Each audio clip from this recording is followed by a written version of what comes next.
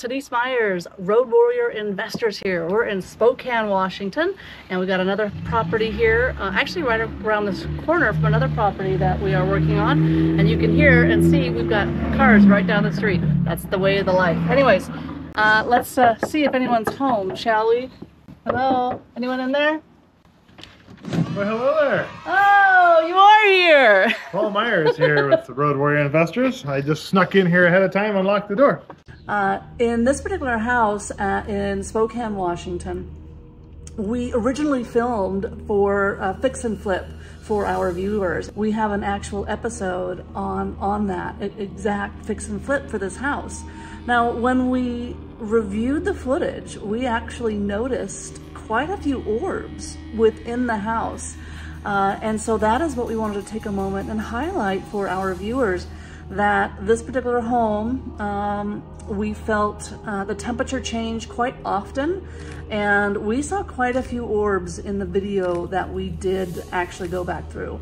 Another scary or interesting moment that we had, we were there one afternoon, one evening, I forget what time of day it was, but we were at the house, and you'll see in this particular footage that we're sharing, Paul trying to open up, there's a ceiling hatch just outside of the kitchen. And Paul tried. He worked very hard to try and open up that hatch. You can see him playing with it, and it would not open. And so we just left it alone, not thinking anything of it. We happened to come back the next morning, and that hatch was wide open. Both Paul and I could not explain it. We did not know why it was wide open, but wide open it was. All right, in this particular scene, viewers, you are going to see an orb that we did not see when we were there, but when we reviewed the footage again, you see this orb, and the orb goes what looks like behind a bottle above the refrigerator, and that's not something that you normally would see an orb do. And so that was something that we thought we would share and highlight for you. Hope you like.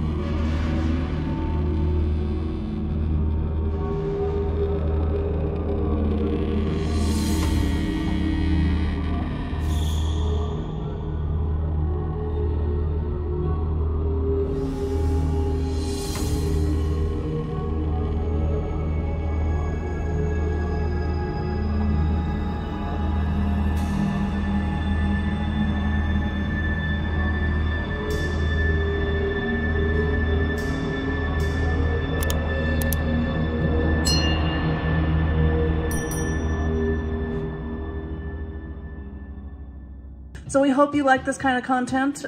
We have a lot of orbs in this particular episode. That is something that we do stumble upon from time to time with all of the houses that we do go into. We do sense some paranormal activity, and from time to time we're able to pick some of that up, I think by way of orbs.